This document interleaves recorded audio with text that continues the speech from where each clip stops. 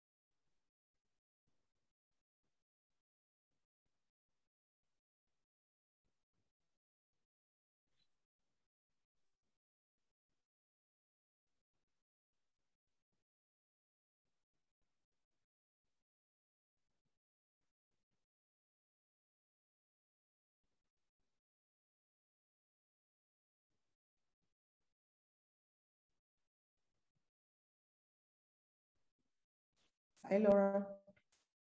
Hey, fantastic.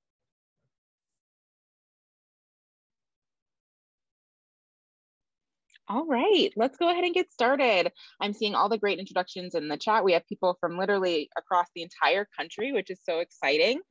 So just a few updates. So just to let you know what we're up to today, your microphones are muted right now, but we are going to be inviting you to share a lot, to answer some questions for us in polls, to share in the chat. So we hope this will be a conversation. We are going to be recording this, just so you know, as you think about what you share, so we can share it with others. Please send us questions via the Q&A. We'll try to answer as many as we can. And I realized I meant to start with introducing myself, but I got so excited by giving you the overview of what you needed to know. So I'm Jen James. I'm so excited to have you all here. Welcome. I'm a sociologist and a bioethicist and an assistant professor at the University of California, San Francisco, and I will be moderating our event this evening. I've been involved in the wisdom study for the last several years, looking at some of the social and ethical implications of changing the way we screen for breast cancer. And I'm here tonight in this session because I'm really interested in thinking about finding ways to make sure research is meeting community needs. So for most of the history of science and medicine, that hasn't been the case. We haven't made sure that our research is sort of aligned with community values and priorities. But all of the speakers who are speaking tonight on this call are really invested in making sure that voices that have been historically excluded from research are included. So we're excited to have all of you here. I know that we have breast cancer survivors, we have people who have family members who've been touched by breast cancer, we have advocates and community leaders and nonprofit executives and leaders of sororities and more. And you told us that you're here because you want to learn more about breast cancer and you want to learn more about how to share news about research and how to help different communities be involved in research in different ways. So that's our goal for this evening. We really want to talk about the current state of breast cancer research. We want to talk about the wisdom study and get some feedback from you on what we should be doing with our research and the best ways to engage the folks that you all work with closely. So we can keep moving forward with the slides. So as I said, we're going to talk specifically about breast cancer in the Black community. We're going to talk about who's at risk for what type of cancer, what we can be doing better, share about the wisdom study, why we designed it, and if the ways people can participate and why we need everyone's involvement. And then speak to some specific ways that those of you who are willing, are here, able to help spread the word can do so. So we have a fantastic panel tonight. So just to give you a little bit overview of who you'll hear from, we have Dr. Cheryl Ewing and Dr. Laura Esserman from UCSF. Along with Dr. Fumi Olapade from the University of Chicago. But we're actually going to start by hearing a little bit from Ms. Valerie Jarrett. So Valerie Jarrett is the president of the Barack Obama Foundation. She's an author, active board member of nearly a dozen organizations. She has a background in both public and private sector work, and she served as a senior advisor to President Barack Obama from 2009 to 2017. She's received numerous awards and honorary degrees, including being Time's 100 Most Influential People. And we're proud to say she's a supporter and a participant of the Wisdom Study and a longtime friend of Dr. Olapade. So Ms. Jarrett, please take it away.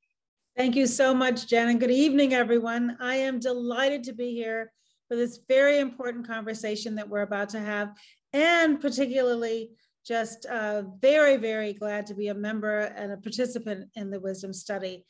My mom has been diagnosed with breast cancer twice, first in her late 60s and then again last year at the age of 92. And thanks to the amazing work of Fumi and so many of her colleagues, she's alive and well today. But it's personal for me. And I know that it's important because of my mom's condition that I understand what my risks are and the risks for my fellow family members. And so for women who are leaders in our community, it is our job to empower and encourage women to focus on our health and the health of our communities. And the Wisdom Study is just such an incredible opportunity for all women, but particularly Black women who are at greater risk, to learn their risks about breast cancer and to take an active role in their breast health. Our voices and our experiences need to be included to ensure that the research findings are applicable to a diverse range of groups of women, not just a homogeneous group of women. So I am delighted to be here. I'm excited about the conversation. I look forward to everybody participating. I expect to learn a lot. I hope you will too. And so let's get started. Thank you so much, everyone, for joining us this evening. Fantastic. Thank you so much, Valerie. That was a wonderful introduction to our time together. So we are now going to turn to watch a brief video. Wisdom is currently being featured in a series in Time Magazine, which is really exciting. And we wanted to show a brief video that gets an overview of the study. Maybe, oh, was there an error?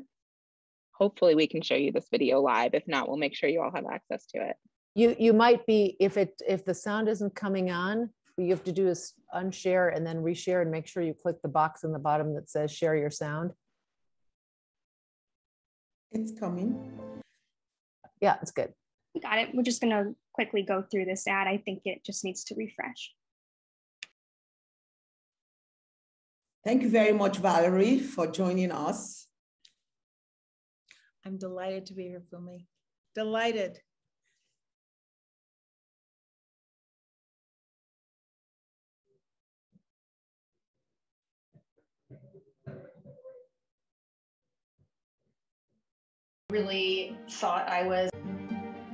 I had never really thought I was high risk for breast cancer.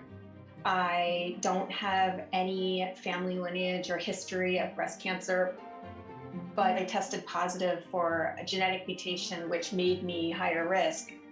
They recommended I had an MRI, which did show that I had a small mass.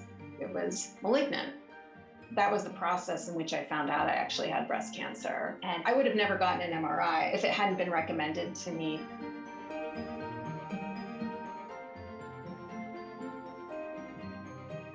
I've always had this vision of the right treatment at the right time for the right person. Not every woman has the same risk. Maybe your risk is high enough that you should screen every 6 months, or use contrast imaging in between mammograms.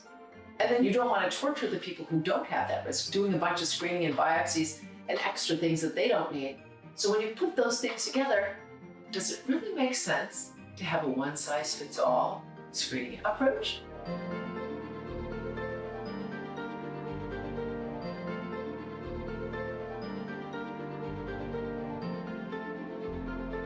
I really call Black breast cancer a different disease because the mortality numbers are devastating. We believe that there is going to be this profile that helps us understand who's at risk. Whether you're African American or you're Asian or you're Latina, that profile is probably different. We need more research, we need more data, we need more women of color in the studies so that we can eradicate breast cancer. The Wisdom Study is the beginning of a change in screening. And I think people take it very personally. But But I'm not criticizing screening, I'm trying to make it better. Elias Zerhouni, the former NIH director, actually said, you know, the greatest risk in medicine is to stop taking risks. And that you have to be willing to let go of the rung to which you are clinging if you want to get to the next rung.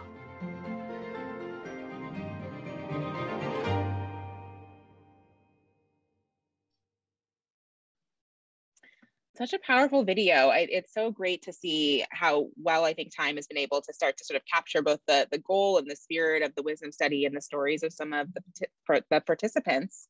And yeah, it's great to see. And so next, we'd love to do a little activity. So I'm hoping all of you were able to see this link, which Allison just put in the chat again, to do a poll with us. So we want to hear what comes to your mind when you think of breast cancer. What are the things that come up? I know we have various levels of experience with breast cancer, personal, in our communities and our family. And what are the words that come to mind? And we'll sort of see what everyone is saying. So if you're able to either join by web or by text and tell us some of the words that come to your mind when you think of breast cancer.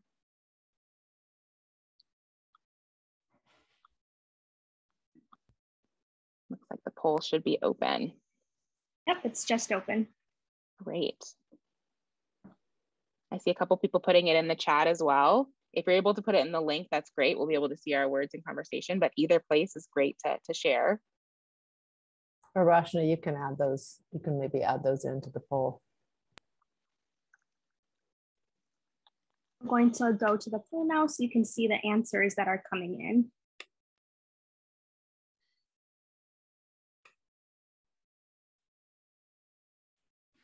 Wow, so we're seeing scary, fear, family, survivorship, complicated. I think complicated is an important word. We're seeing things like surgery, stages, helpless, unknown, inevitable, trauma. Wow.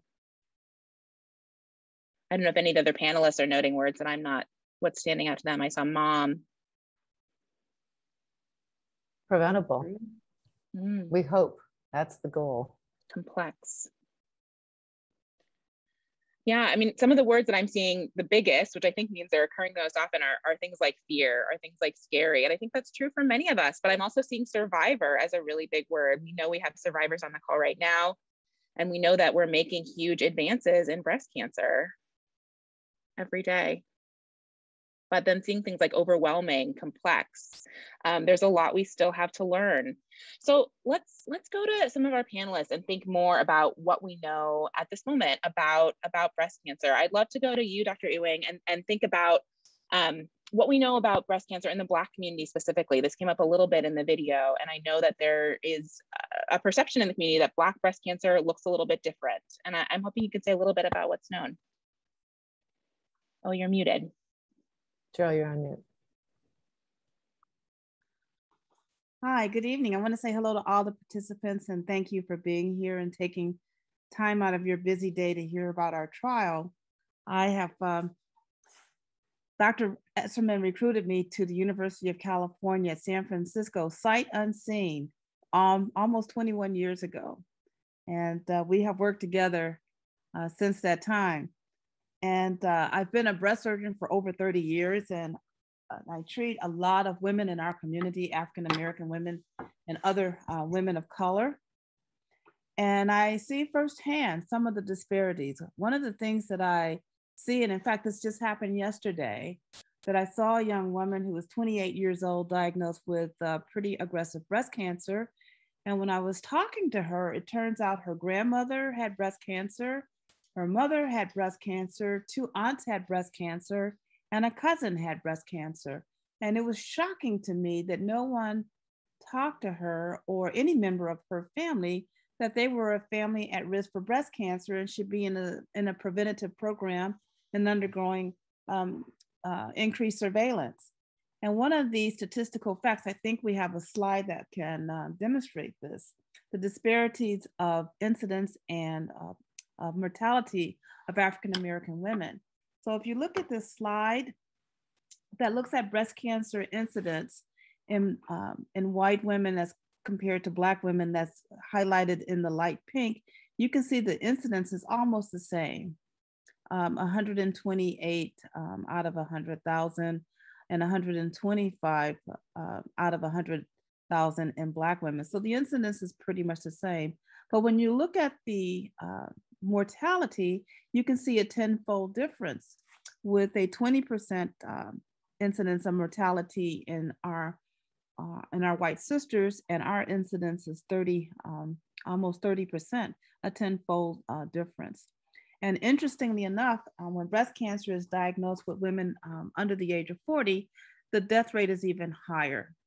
And also, one of the things that when we look at triple negative breast cancer, which is one of the most aggressive forms of breast cancer, that incidence of triple negative breast cancer is also higher in African American women, particularly at the younger age.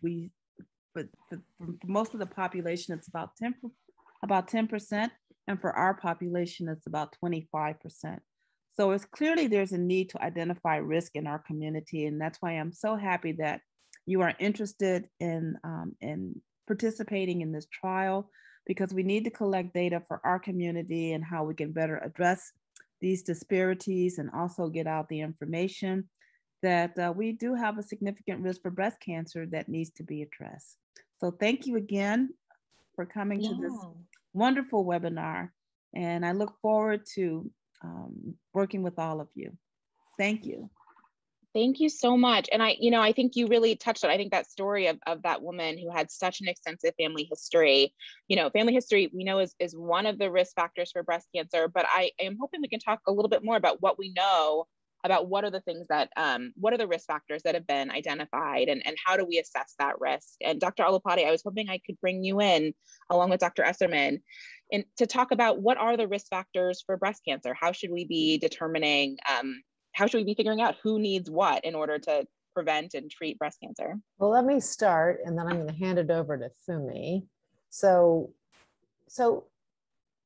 who gets breast cancer really depends on your risk, right? So and it turns out family history is one of those things. And that's closely tied to what genes you inherit. But there's also your breast density, how dense that tissue is, which likely has some component of genetics as well. Age has something to do with it. Your race and ethnicity, as you just heard from Dr. Ewing, has an influence on the type of cancer you're likely to develop, what other disease you've had, your lifestyle and exposure, whether you're taking hormone replacement or not, if you had children, how soon you had children, et cetera. So there are lots of things. And today, when we started the Wisdom Study, we did a study that suggested that we could explain about 70% of breast cancer risk. That's not all of it, and hopefully over time we'll do better. And what we do know is that hereditary risk is getting more complicated, but more interesting and potentially more helpful. There are these less common mutations that you can inherit that probably is what's underlying what was going on in the patient Cheryl just described to you. But there is increasingly much more information about the genes that you inherit, these small variations in genes. We call that many genes genic risk score. And I think here is where the information about your race and ethnicity can actually be different. Most of what we've learned so far has come from women of European ancestry. Why? Because that's who's been in these trials. And Fumi has really led an effort internationally to change all of this, and has been one of the leading voices and has received numerous international awards for the work that she's done. And thanks to her and her perseverance, she has been determined to help us find what are the types of the patterns in African American women that could actually help us start to pick out who indeed is at risk for more of these more dangerous cancers. So Fumi, I'm going to turn it over to you to explain a little bit more about your work and your passion for it, and then why you think the Wisdom Study might help us, advance and confirm your findings. Yeah, thank you, Laura. And I really want to thank everyone who's showed up this evening for this webinar. I just finished clinic. I'm on the south side of Chicago, and I can tell you that half of the patients I saw in clinic today were Black women who had breast cancer or came to talk to me about their risk for breast cancer. And so practicing in the diverse community on the south side of Chicago, it was a no-brainer to discover that, in fact, people came in different shapes and sizes, and breast cancer came in different forms. And as we began to understand the genetic basis for breast cancer, it became clear to me that it wasn't about Black and white, African American or not. It was about who knows their risk factor and whether they did anything about that. And so what I found over the years was that people will come to me from as far north as the northern suburbs because they had heard about this gene called BRCA1 and BRCA2. And they wanted to know. They brought genealogy. They knew, they either said they were Jews of Eastern European ancestry. They came from Poland. They came from Ukraine. And at the same time, Black women in my neighborhood came, and Valerie and I live on the same street because Barbara is on my street.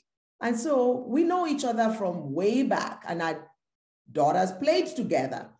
And so as we saw women coming from different backgrounds, we started asking what's genetic and what's environment. And what was shocking to me was the fact that most people think we have breast cancer because there's the environment, there's so many things that we can think about. And we always, and what I found really frustrating in the literature was when Black women came in with advanced breast cancer, we tended to blame them that they just were in denial. But you know that we have a segregated society. We have a society where not everybody has equal access to care. And so if you have a cancer that's growing very fast, and we tell you to wait for 2 years to get a mammogram, or to wait, who knows, wait till you're 40 or wait till you're 50, and you're gonna get breast cancer at 35, you have no chance of beating that cancer. So that's why I started thinking about doing deeper research. And my research started at Cook County Hospital, which was where I started my career. And then I wanted to tie it back to Africa and then to ask the question, is it the African ancestry? Is it the environment? Or is it that we need to do more research? So that's why Laura and I, and by the way, she's white, but she's my evil twin. She got bleached at birth because we're both passionate about really figuring out what is it, because we're all one human race. We're 99.9% identical. And so why do we both have passion about moving the needle and getting everybody to participate in wisdom? It's because we really care about women, that the most important risk factor for breast cancer is being a woman.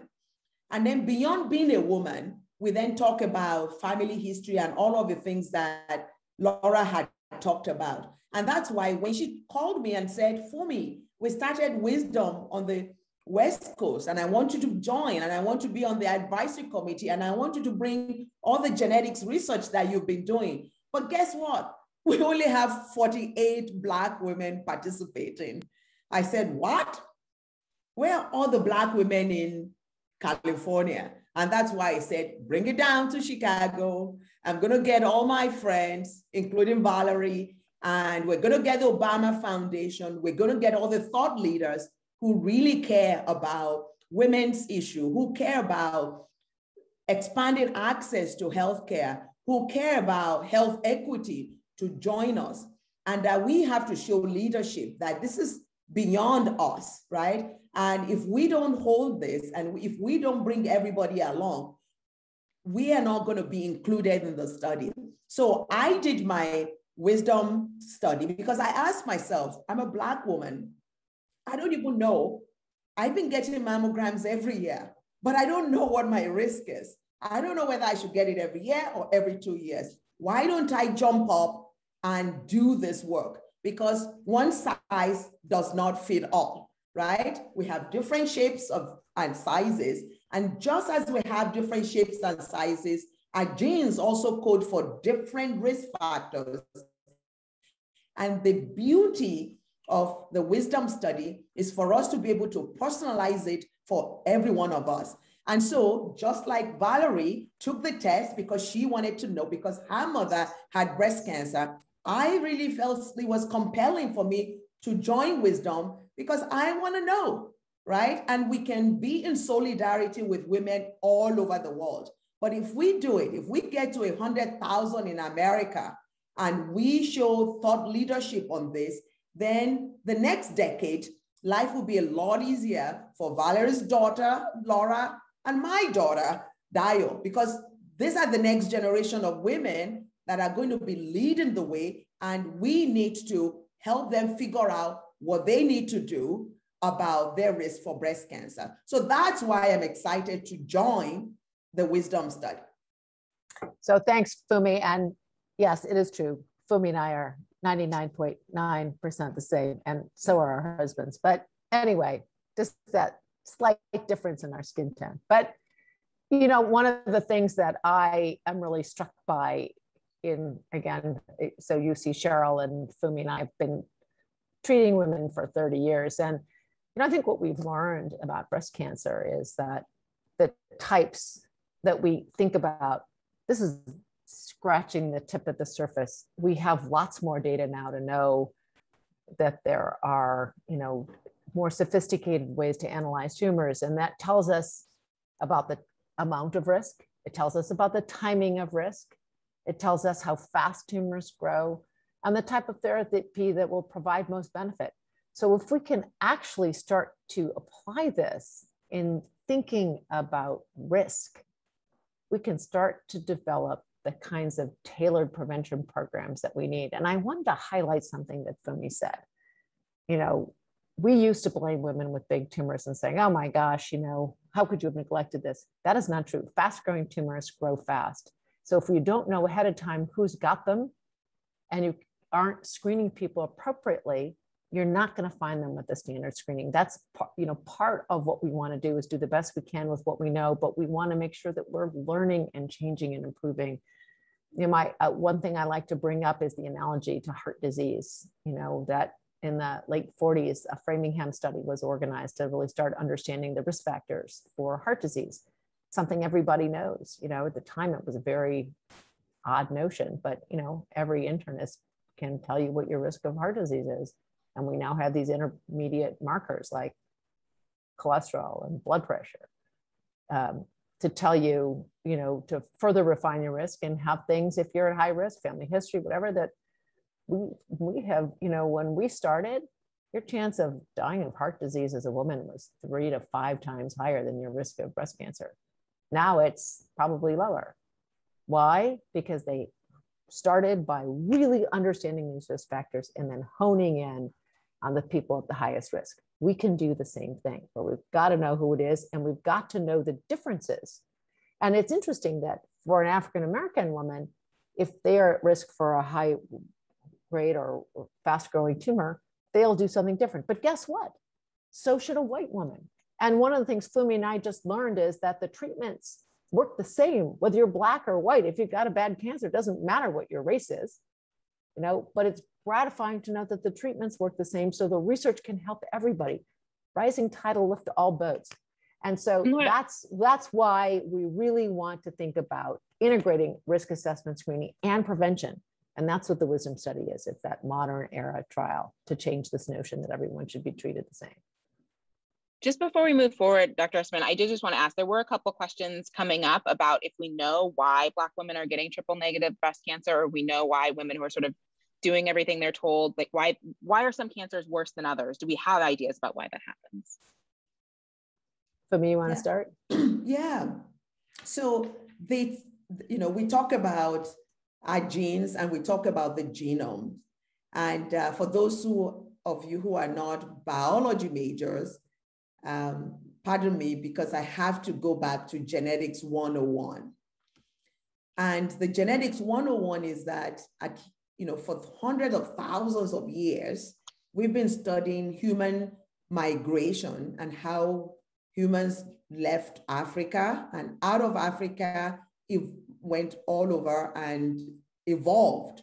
And as populations left Africa, we talk about a bottleneck that allowed people to, of course, through lots of hardship, they lost some genes, we lost some people, and then some genes retained because they gave you an advantage to survive. So that's the modern migration out of Africa. And then we have the migration out of Africa, which started as a result of the slave ships and the slavery that took 10 million Africans or more than that out of Africa. And so by the time we get to South America and North America and the Caribbeans, we have a lot of what we call admixture, where the genes have really been, scrambled. And so that's really the fundamental question that we're asking. Why is it that some women get breast cancer and it's estrogen receptor negative? What actually determines that? Is that determined by your genetic background, or is that determined by your environment? And we've been arguing about that for many, many years, for decades, because when we first started asking about breast cancer and the different types of breast cancer, we studied white women, and older white women get breast cancer that grows very slowly, and then it often expresses the estrogen receptor. But one of the physicians at the University of Chicago, Charles Huggins, who was a surgeon, actually made a very important discovery that for men with prostate cancer, if you took out the testicles and removed the androgen, the prostate cancer cells died. And then the same thing for estrogen, for breast cancer, if you remove the ovaries, the breast cancer cells died. So these cancer cells were dependent on estrogen, and estrogen was feeding them. And that's how we came about understanding the estrogen receptor. And that transformed how we treated breast cancer. And for decades, that's what we talked about. And we thought, wow, we made the discovery.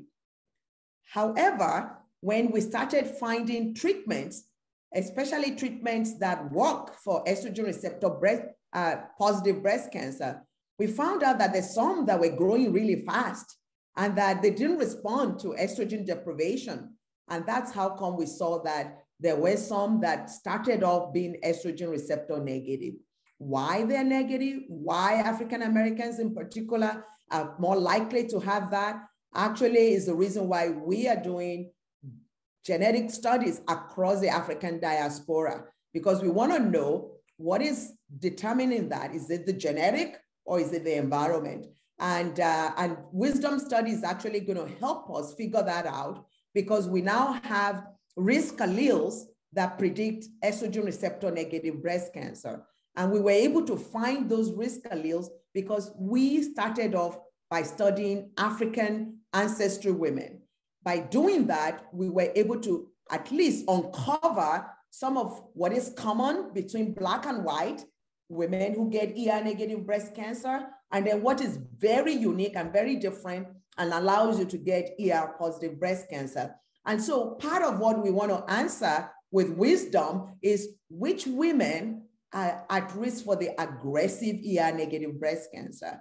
If we don't find those women, we're going to still continue to find women suddenly wake up and one day they have advanced breast cancer. Yeah. So that's why it's really important that we do this study, 100,000 women, and that we find more women of African ancestry to participate, because that would allow us then to figure out what are the determinants of ER-negative breast cancer and ER-positive breast cancer. So that's a long story short, but it's really a very complex question. And that's why we want Black women to be part of the solution. And one of the questions was that why, why is it taking so long to come up with genes that are more associated with African American women, and I mean with cancer in African American women? And part of it is that I think there has been a general distrust of the system and unwillingness to be part of studies.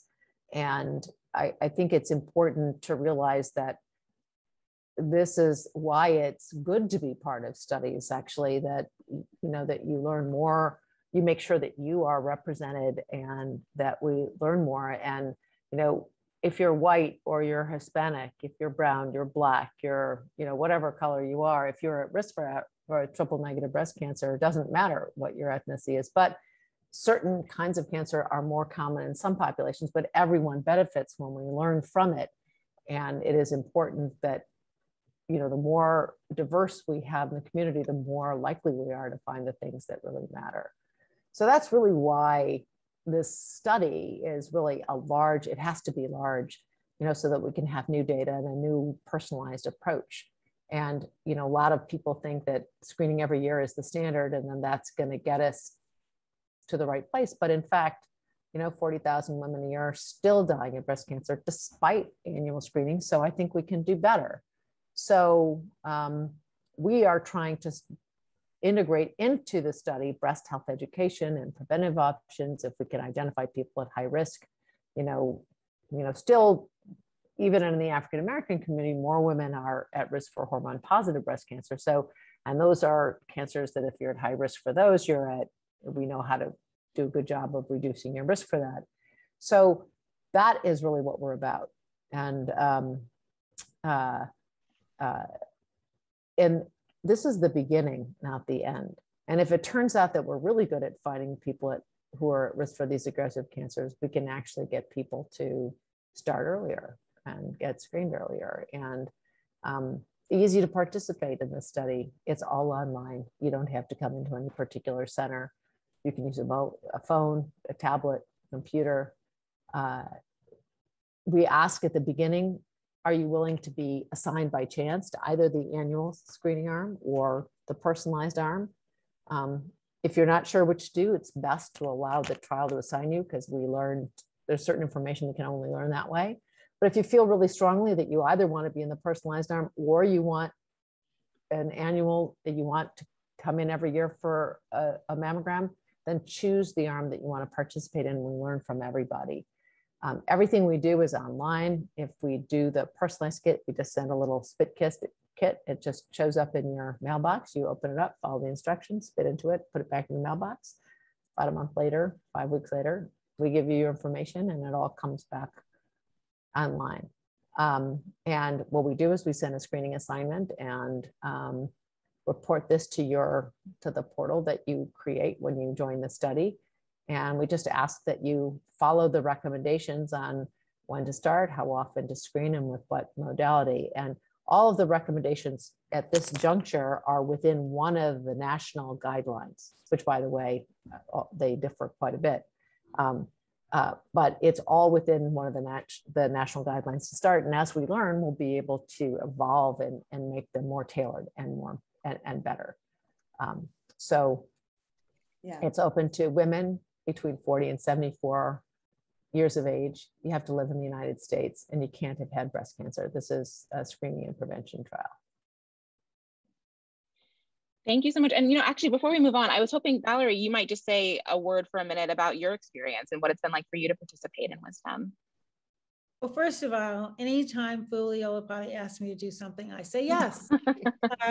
This is a physician who lives down the block from me, as she said, who pays house calls on my mother all the time. On her way to work, she walks by and she drops in and she checks on my mother. So she is an old school doctor. She's not even the primary oncologist who's supervising my mom, treating my mom, but she's a friend. And so when she called and she said, look, Valerie, you are at a higher risk. You should take a look at this. And immediately I thought, oh my gosh, what am I going to have to do? It's going to be hard. And she said, no, trust me, it's very simple. They'll send you a kit. And I'm like, oh, I got to figure it out and then send it back in. And and then I did it, and it couldn't have been easier. I mean, really. And I am the person who's not like good at technology. I'm not good at any of that kind of stuff. And I figured it out just like that because the instructions were so simple and so clear. And I sent it back, and I did, as you said, within a month, got a response back, and am forever grateful. And so for anyone who's hesitant, it's easy. And so isn't your health worth it? Isn't it? It takes a couple of minutes of your life to make sure that you know and are equipped to protect your life. And so I'm a big proponent of the study.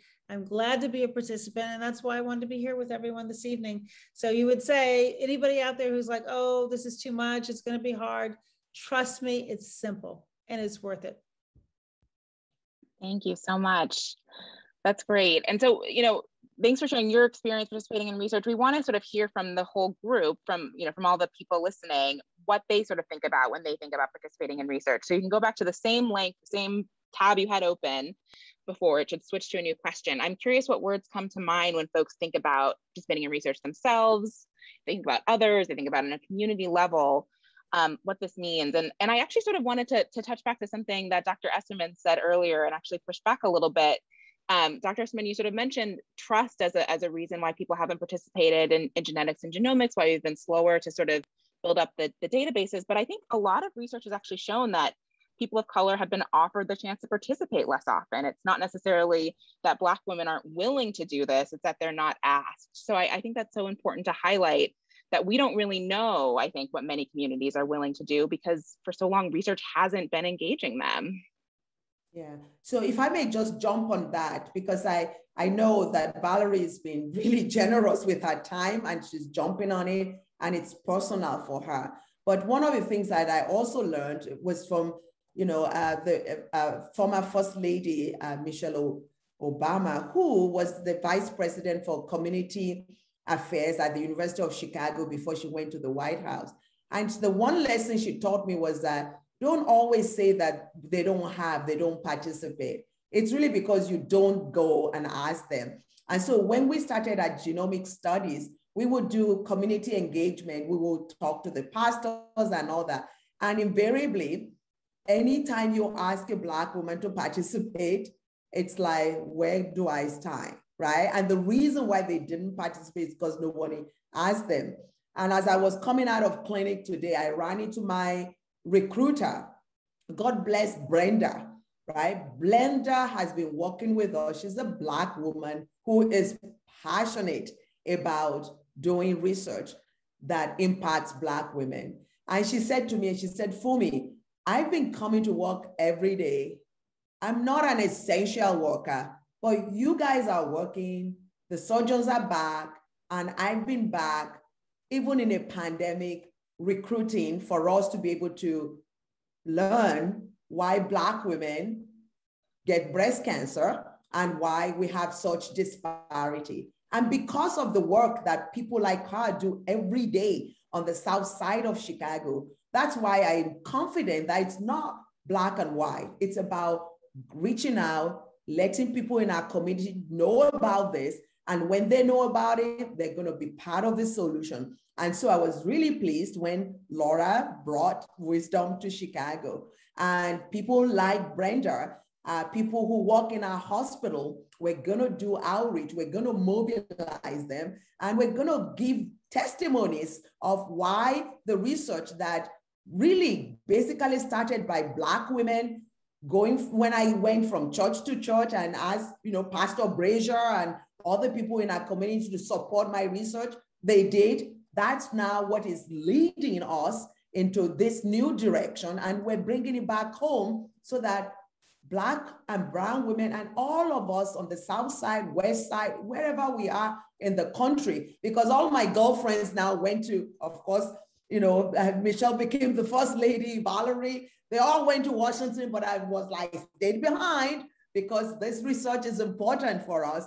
And it's really wonderful that the Obama Foundation has come back to Chicago and they want to mobilize leaders across the country, across the world, so we can start solving problems that impact communities. And whether the communities are rich communities or low resource communities, we have to do this in solidarity. Triple negative breast cancer basically is estrogen receptor negative, progesterone receptor negative, and HER2 negative. It means we need to use chemotherapy. When we get it early, we can cure it. The problem is if you don't know you have a risk, and then suddenly by the time you come in, it's advanced, then I'm a medical oncologist. I have a harder time curing it. Laura is a surgeon, and she has a harder time curing it. That's why it's really important for us to get this word out, prevent the ones that we can prevent, and then catch the cancers early when they are most likely to be cured. Could I just double down on what Fumi just said? Because I think the importance of a trusted messenger makes all of the difference. I did it because I trust Fumi. Fumi has gone out into the community, which is something that historically University of Chicago wasn't as good at doing. But because she's out there and people know her, when she says you should do this, they believe her and they do it. And so there's no shortcut here. And if without the trust factor for a whole host of legitimate historical reasons, Black people will be less likely to participate, but they also have to be asked by somebody they trust. And if they're asked by somebody they trust, well, of course they'll participate because it's logical. Yeah, and I was just making a comment in the chat that, you know, we have another study that Fumi and I both worked on, the iSpy study. We really have found new treatments for, you know, triple negative breast cancer, some of these aggressive breast cancers. There's no question in my mind in the next 5 years, we're going to dramatically change the outcomes for people with these aggressive cancers. But that should give us, that gives us the clues for how we can start to think about reducing the risk. But we've got to be able to know who's at risk for it. And so we have to start, this is the path forward, you know, starting with what you know, continuing to learn, continuing to improve, and getting there. That's what they did in cardiology. We are going to do it in breast cancer. And if you get out there and help us, we can all do it together. Fantastic. You know, I just wanted to touch on some of the words we're seeing on the screen. I know everyone can see this, but, you know, one that really struck me was hope. That research is a source of hope for folks, which I think is what everyone here is talking about, that there's potential for things like, other words, we're seeing cure and solution to make advances, which is really exciting. But there are some words here, you know, a couple of people are saying fear, a couple of people are saying apprehension. And so I think thinking about how do we sort of address those perhaps hesitations in order to get the data, the knowledge we need to make this hope, you know, our reality, to make it what cancer screening and treatment looks like today. So, you know, we only have about 10 minutes left. We want to just make sure we're spending more time answering a few more questions that are coming up and really thinking together about what are steps people can be taking, how can people be getting engaged, and what does wisdom need to know about the best ways to reach people that we haven't reached before? How should we be engaging in communities that have historically been left out of research? Hey everybody, this is Steph Goodman. So I would love to tell you about one of the approaches that we've taken, the wisdom study, to try and get the word out, speaking about what Jen is talking about, to educate communities about the importance of understanding your risk and understanding that there are different approaches to screening and what wisdom is trying to do to improve detection and prevention. So like over the past few years, we've been approached by different people that have either participated in wisdom or heard about wisdom because they may be breast cancer thrivers or survivors and they're unable to participate. But people have come to us and said, I really believe in what you're doing and I wish more people knew about this. Like, what can I do to help spread the word? So we decided to create what we've called this ambassador program. It's still evolving and we're refining it over time. And it basically like provides a framework in which we can bring people together and provide tools and resources to people who want to support the study and champion it. with the information that they need and suggestions on how and where to share this information. So like, for example, we've had, people promoting the study at events and gatherings, distributing flyers for us and emailing people in their network about the study, and also helping us make connections with other organizations like faith-based groups, teachers unions, and other groups that we can then do wisdom presentations to. And so it's really about educating people about what the study is trying to do, and then empowering people with the information that they need to help share the word. And one of our ambassadors who's just been an incredible gift and asset to us, who I want to introduce because she's on the call tonight, is Ashley Dedman. And Ashley has a very deep experience with breast cancer. And I learned about her, actually, I saw a TED Talk that Ashley had done and thought I really need to speak with this woman and see what she thinks about wisdom, if we're on the right track, and if she wants to help us get the word out. And Ashley's been amazing. So I do want her to have the opportunity to share her story and to tell you a little bit about what she's done to contribute to our ambassador program. Thank you, Stephanie. Good evening, everyone. Good evening to the panelists. So yes, my name is Ashley Dedman, and a little bit about me.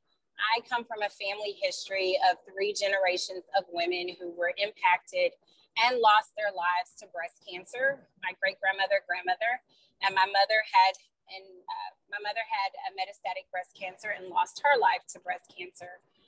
And shortly after she passed away, my father was diagnosed with prostate cancer. And I was 21 at the time. And so I was really scared because I really felt that cancer was coming for me. And I didn't have any answers. I didn't have a game plan to protect my breast health. And so it was updating my OBGYN about my family history that's when I was introduced to genetic counseling and genetic testing. And it was that genetic counseling and genetic testing that led me to discover that I carry the BRCA2 gene mutation, which makes me at a higher risk than the average woman for breast cancer, as well as a high risk for ovarian cancer and an increased risk for pancreatic cancer and melanoma. And for men, if you're a BRCA2 mutation carrier, you're also at a risk of prostate cancer and male breast cancer. And so when Stephanie and I connected, I was really excited to become an ambassador for a couple of reasons. I am a Black woman. And historically, when you look at African Americans in research studies or any type of study, there's a lot of trauma. When you look at Henrietta Lacks, when you look at the Tuskegee experiment, there's a lot of trauma that as a race we have gone through, a lot of medical mistrust and distrust. And so when I did my research on the wisdom study before committing to become an ambassador, it was something that I really felt helped to bridge that gap and to address that disparity for a couple of reasons. And the first reason is because of the transparency that the wisdom study shares about the study. It is open to women from the ages, I believe, 40 to 74 who are eligible to join. But it really focuses on a personalized approach to breast cancer, to breast screening based on the woman's individual risk, their family health history, their lifestyle. And that's what really stuck out most to me. And another thing that stuck out to me, should a woman choose to no longer participate in the study, she has that ability to stop her participation, which I think is something that's very important. And so really looking at what the wisdom study is about and what it provides women and how it helps to helps to help women protect their health and manage their health, that's something that really stuck out to me. And so my time as an ambassador working and collaborating with Stephanie and Allison has been phenomenal. I meet with them about once a month to strategize on how to identify organizations to be able to connect them to, so that more women can learn about the wisdom study, so that they know that there are other options out there. There are more personalized options out there. And so I just, everything that I've heard this evening is just really just reaffirms and confirms my decision to become an ambassador, and definitely encouraging anyone who would like to learn more and would like to advocate, whether you're a caregiver or whatever your capacity or relationship is to this mission. I definitely encouraging you to become an ambassador. I enjoy engaging on social media, posting on social media about the different activities and the different initiatives that the Wisdom Study is participating in, for example, tonight. And so I just look forward to growing in my ambassadorship with the Wisdom Study. And I appreciate Stephanie and Allison just for just helping me to first educate myself on the Wisdom Study, so that I can be equipped to be able to empower others to do the same. Sarah's on mute. Thank you so much, Ashley. We are so grateful for all the contributions that you've made and continue to make with us. And it's a very meaningful experience to be working with you. So I appreciate you. And I do want to let everyone on this call know that that I sent everyone an email tonight who's in attendance, and the email contains a PDF document. It's our ambassador toolkit, and it offers all the tools and information and suggestions that you would need if you want to share wisdom with others, like social media posts and e-blasts, and recommendations on how to reach out to organizations, and we can offer presentations to organizations. But the ambassador program is definitely a work in progress as we learn what works best and what is working best for our ambassadors. So we definitely want to make this an interactive experience. And after this webinar, we're going to send out a survey also to all of you on the call to learn from you. We would like your input on how to shape a program like this that would work for you, so that we can have participation from many people. So we have questions like, would you want to attend quarterly or annual or monthly get-togethers? Would they be virtual? Would they be in person? Would you want to do strategy sessions? Another thing that you might be interested in is meeting with me and doing a demo of our website, so I can take you through all how the website works. Like what is it that would be that would make participating as a ambassador more meaningful to you, so that you can help us shape the program. We also have been doing features on our website, like the Women of Wisdom features. So it's an opportunity to feature our ambassadors and kind of tell the world about your work and your perspectives on this information. And I just wanted to take a minute to thank Karen Francois and Sharon Bell for working so hard to get this set up, and to working with the AKA sorority groups and others, and encouraging people to attend. So Karen and Sharon, thank you so much for your interest in all this and willingness to help and participate. Karen, are you still on?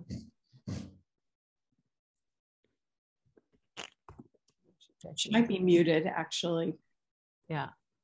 Anyway, Karen and I have been friends for, gosh, about 25 years. So I really appreciate, we're neighbors actually. And I appreciate her friendship and willingness, and Sharon, her sister Sharon too. It's very personal. Yep.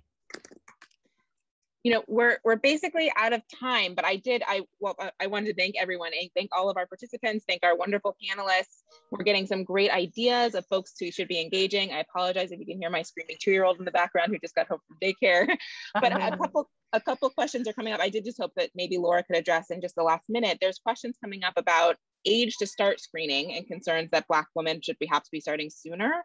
And then also concerns about people who might not be comfortable screening less often than every other year. So how should those people think about the wisdom study, and how is the wisdom study addressing those concerns?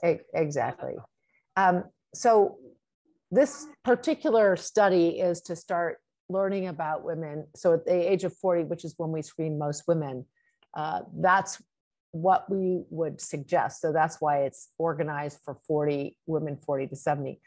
If this study determines that a more personalized approach is just as safe and in fact, leads to better outcomes, what I think will happen is that we probably will start our risk assessment process for women when they're about 30, and then you'll be able to identify those people the one time who need to start screening earlier. But we can't start because most women in their 30s have very low risk for breast cancer. So it doesn't make sense to screen the whole population that way. That's why what we're trying to see, can we get this information about people, and sort out when they should start. Now, remember in the study, we ask you if you want to be, if you're willing to be randomized, and if you're willing to take the recommendation either for annual or personalized, the study will assign you which arm, and then you'll get those recommendations. If you feel strongly and want to choose, then what you should do is go into the observational arm and choose which one. So if you say, gosh, I only want to screen every year, pick the observational arm and pick annual screening. If you only want the personalized arm, then pick that. But don't, that's why we organized it, because sometimes people aren't willing to be randomized. They want to choose. We understand that, and we can learn from everybody doing that. So that's very important, and so that's the goal. So you should be able to think about that. And I would love to just say that as a closing comment, is that one of my favorite quotes is a Maya Angelou quote. And she says, do the best you can until you know better. And then when you know better, do better. That's the whole philosophy of the wisdom study. That's what we're trying to do. Only way to do better is to know better. So if everyone participates, we'll all know better, and then we can do better. Thank you so much. Yes, please, Valerie. Oh, thank you so much, Laura. That is a great quote. And thank you so much to all of our panelists. Thanks everyone so much for attending. You will get a survey after this. If you have questions, you feel free to follow up via this email. I know there's questions about reaching out to specific panelists, and that people at that email will be able to put you in touch with more specific questions. We've also been tracking all the questions that come through, so we'll do our best to follow up with folks. Oh, and one other thing, Jen, is that if you come from a family where you have a strong family history, like the person that that Cheryl described at the beginning, don't wait for this study. Go in and get yourself tested and find out. You should be in an early screening program. So people who have very strong family history of breast cancer, even if they don't have a mutation, if you can't explain the risk in the family, should be screening at an earlier age. Yeah, and one thing that we hadn't talked about, you can really get risk from your father's side. And too often we neglect to talk about men in these conversations. Black men have very high rates of prostate cancer, and they're 5 times more likely to die from prostate cancer in some communities. And so breast and prostate cancer, and sometimes ovarian cancer, can run in families, or even lung cancer. So the most important thing is, as soon as you have breasts, women should learn about their breast health and about the risk factors. And when in doubt, ask your doctor if you should be tested, but don't wait. Wonderful. Well, thank you all so much. I think we sort of mentioned early on, Wisdom has been designed from the start to bring in many, many stakeholders to think about what we need to do to improve breast cancer screening. And Wisdom is ever evolving. It's designed to meet, as new science emerges, be able to meet the needs. And there's constantly new research developing. So we want to hear from you about what we can do with this research moving forward. So thank you all so much and enjoy the rest of your evening.